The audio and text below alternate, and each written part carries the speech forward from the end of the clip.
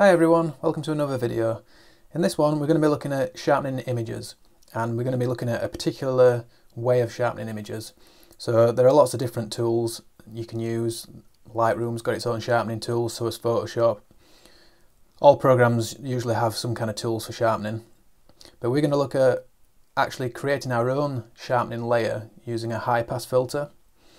And the reason you might want to do this is, well, you might not have something like Lightroom, you might just be using Photoshop, and even though Photoshop does have sharpening filters, you might just want something with a little bit more control.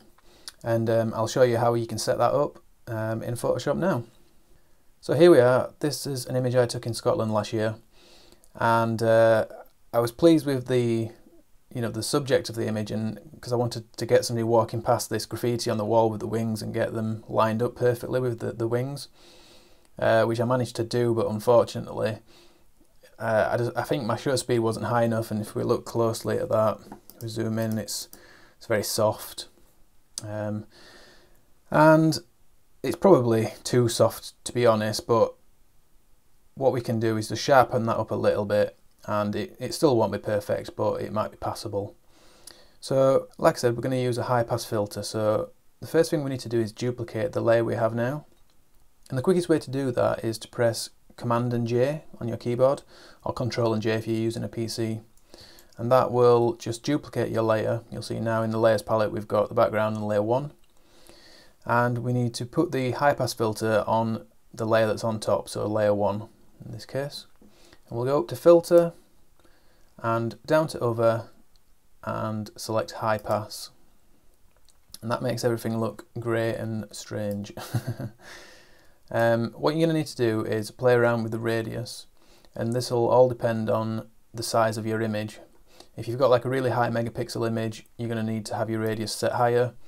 If it's a lower resolution image, it's going to be a lower number. But you're wanting to get it to if you start on nothing, you see it's just all grey, and you want to just bring it up until you just start to see the outlines coming through.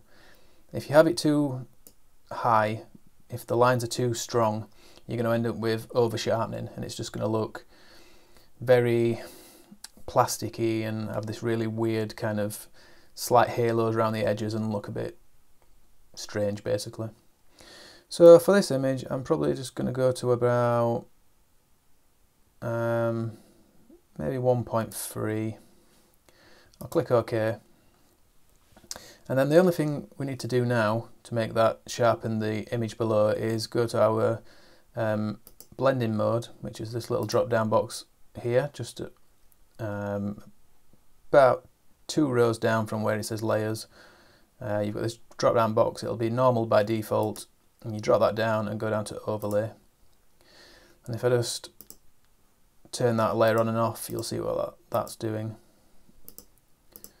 So like I said, it's not going to be perfect with an image like this because it really was so soft to start with, but it definitely adds some sharpening to it and makes it a lot more usable,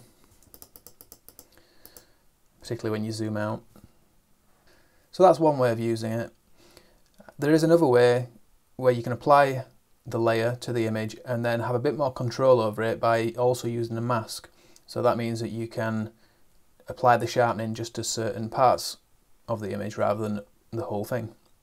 So if we have a look at this image, I've got the background out of focus with some shallow depth of field, and if I just wanted to sharpen the face, what I would do is apply a mask after I've used the high pass filter so that I can just sharpen just the face or parts of the face and not sharpen the background, which I want to be soft and blurred.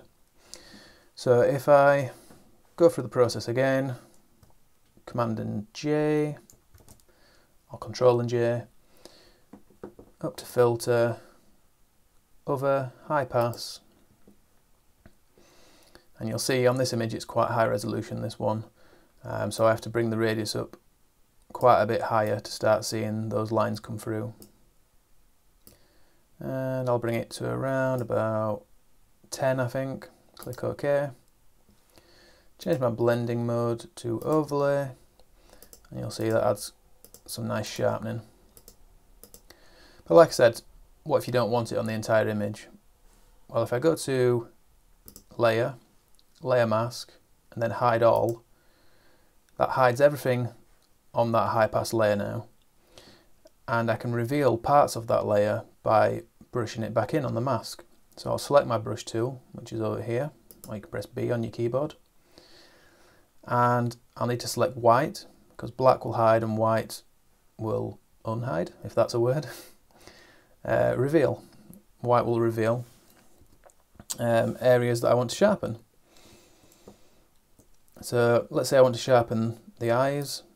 I'll start brushing over like that, and you'll see that's sharpened up the eye. We'll do this one.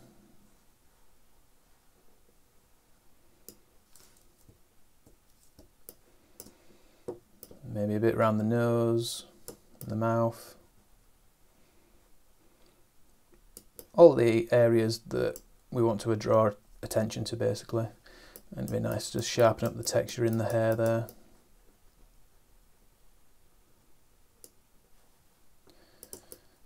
So you see, it's quite a controlled way. I mean, you can do this in Lightroom as well. You know, you have the brush tool where you can just select areas that you want to sharpen. But it's just good to know another way, and there are some times when it's really handy to be able to use this method. So there we go. If I just turn it on and off, I'll zoom in a bit, you might be able to see that better. So you can really just sharpen up an image. You don't want to do it too much. If you do it too much, it'll look strange. Always be subtle. Make sure you get your radius slider just so you can just see the outlines, and that should work really nicely. So there you go. Sharpening with a high pass filter. I hope it's been useful. If it has, please give the video a like.